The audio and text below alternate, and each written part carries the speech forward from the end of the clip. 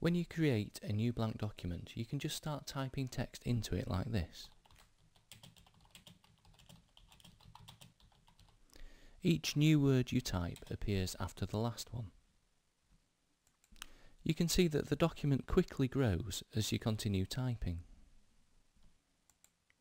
You can also edit existing text. If you place the cursor in front of a word and start typing,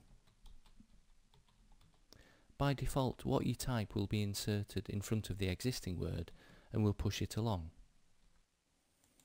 To delete a letter, you can place the cursor before it and press the delete key on the keyboard, or you can place the cursor after the letter and press the backspace key.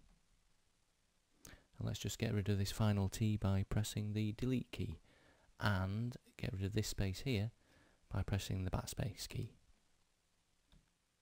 If you hold down the delete key or the backspace key, then Word will just carry on deleting like this.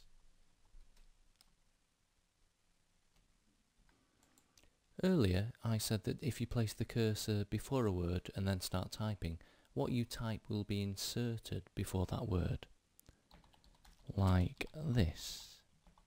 Well, that's because insert mode is on. You can toggle insert mode on and off by pressing the insert key on the keyboard. So if I press insert now and then start typing, you can see that what I type replaces what's already in the document. In other words, it overtypes it. And to switch the insert mode on again, you just press insert again and start typing.